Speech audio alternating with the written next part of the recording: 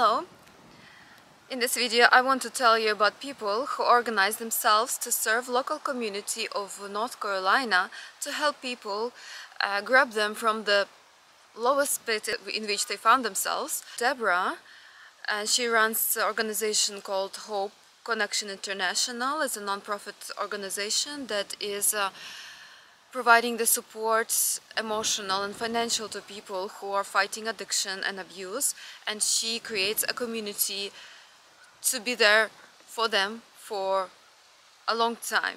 And it's a community that I saw people that they are bonded and that are supporting each other. She runs a thrift store. 100% of proceeds go to people in need, and also a Ukrainian from Donetsk region.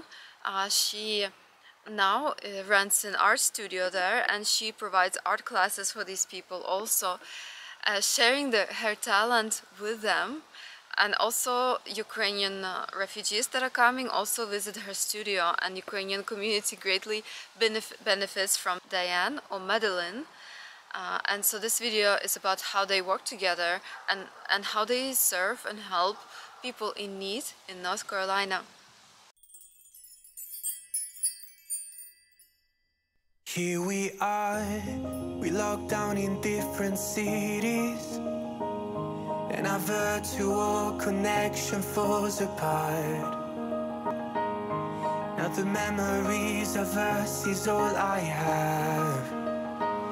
See, one day I'm gonna reach ya, take a plane for many miles. Debbie, she will tell us about Hope Connection, and Diana, who is part of it, being Ukrainian and serving the community here in North Carolina. Can you tell me about your project? Hope Connection International is a nonprofit, and we help survivors of abuse and addiction. So we help them with transitioning. We don't have a shelter, but we help them with the steps after that, like temporary housing or getting housing, transportation, careers, daycare assistance, car repairs.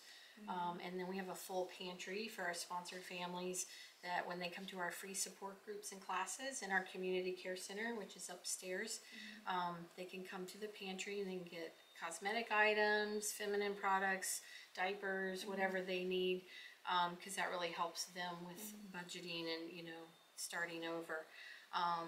So everything that we do here in Deja Vu Thrift, all 100% of the profits support Hope Connection.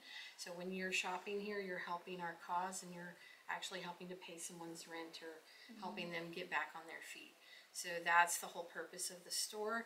We also have volunteers and employees in the store, are all people in our program.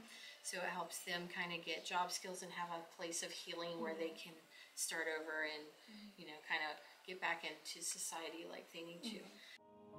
And our virtual connection falls apart. Now the memories of us is all I have. See, one day I'm gonna reach ya, take a plane for many miles. We pretend that time didn't pass us by when we're on Mulholland Drive. I know it won't be long before dawn. Gotta be patient for a while. Someday we'll...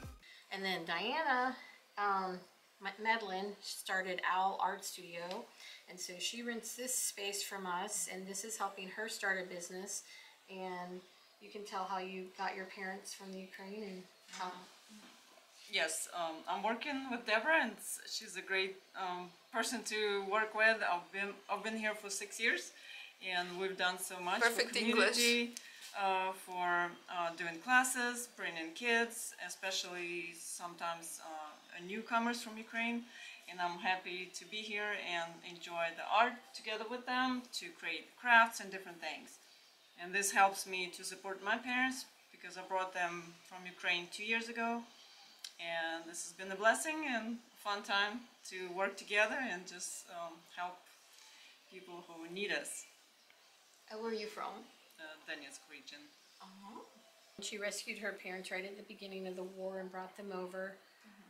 So, you know, this has been this art studio helps to support her in doing that.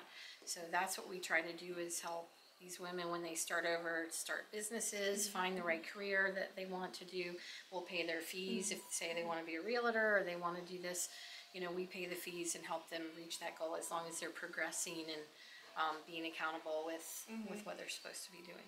What is the size of your community that you're working with? In the past few years, we've had over 1,000 people go through our free support groups and classes. We've had over 150 people at this point that we've helped financially in some way in our sponsored victim program. And so it's constantly growing. The last 3 months have just, it's grown enormously, and the need is much greater than we're able to afford, so we always need more funding. Our biggest need right now is we have to relocate because a development company bought this property. So we have to relocate our community care center and our thrift store and the art studio.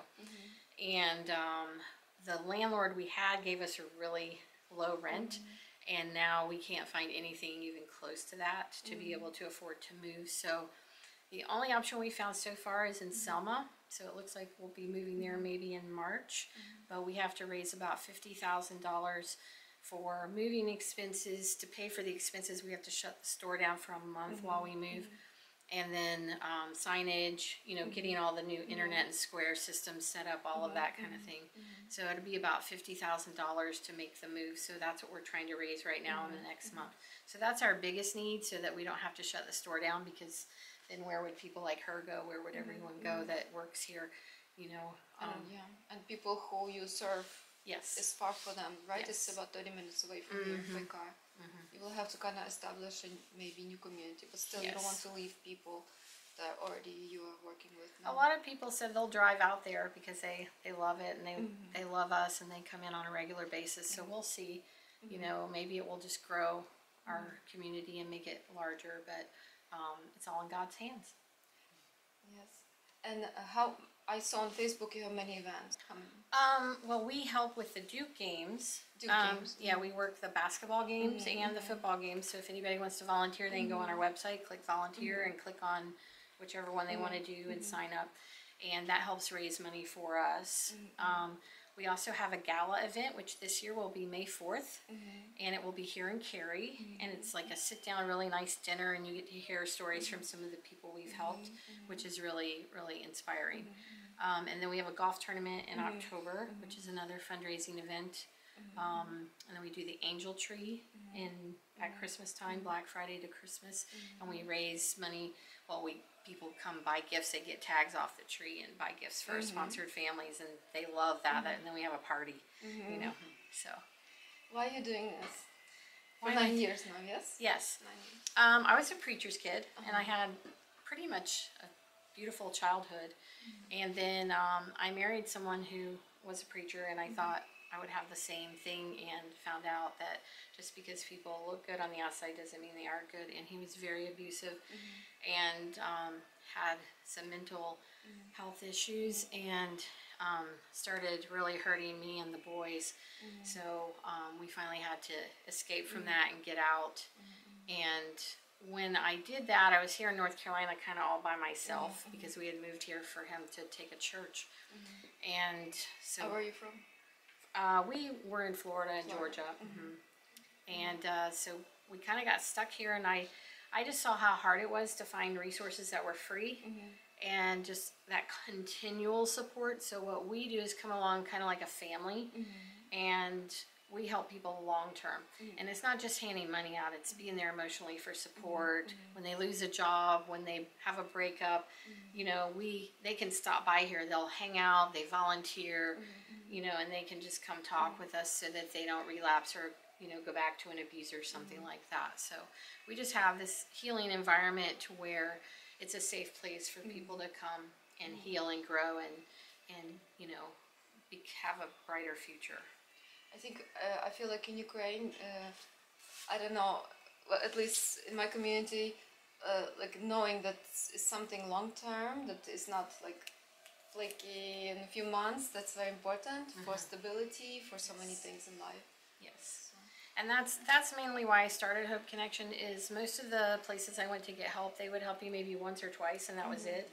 And it's just not enough when you're in that kind of situation where maybe you've lost your credit, you had to leave everything, you have no furniture, you have no home, you have no car sometimes, you don't have anybody to watch your kids so you can work. I mean, it's all of these pieces you have to put together by yourself. It takes usually, with a woman with children, it might take 2 years at least to get her back on a really good path with a job and good daycare and schools and, you know, get them back on track where they need to be. And then the free support groups that we have, and we also refer to professional counseling, help them get the confidence so they don't go back and repeat the same cycle again. Because otherwise they'll just get someone else, you know, they're vulnerable, and somebody else will come and target them and they'll be back in the same situation. So that's what we really try to do, is help them grow and give them confidence so that they can have a independent, healthy life. And also, can you tell me more? You like to paint? Yes. Are you a painter? Yes, I'm an artist. I love to do this, and this is my passion, and this is my place right now. So I don't want to lose this. So I want to continue work with Deborah and continue help others. How many people do usually come here to paint? On Saturdays it varies. It can be 2 to, I don't know, 6, 8 or more. If we have a birthday party or some parties, we have more people. But otherwise I have different classes on Saturdays and open studio on the weekdays. So it's, And then sometimes she'll have a big group come in a couple times. Yeah, and she's had as many as 20, 25, 30, as many as we can fit in here comfortably. But in the new space, we'll have more room. She'll be able to have, you know, a lot more going on. So, and she does sewing and crocheting and all of that kind of stuff. So the possibilities are endless of what she can offer to the community, which is so cool, because a lot of people just need, you know, I've had teenagers who struggle with depression when I was a teacher, and something that helped them was to like crochet while they were sitting in the classroom. And I let them do that. They'd have a bag by their feet and they would just sit there and crochet, but it gave them something to do with their hands, and kind of, it was good therapy. So, you know, just finding those niches for people and things that help them feel better. So right now we're just praying and trying to raise the 50,000 so that we can move.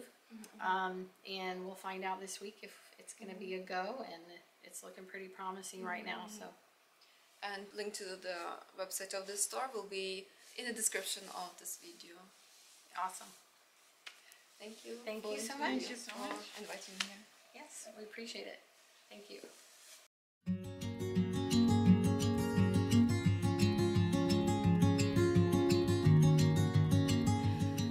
Thank you for watching this video. Please like it and subscribe to the channel. And feel free to donate to Connection International.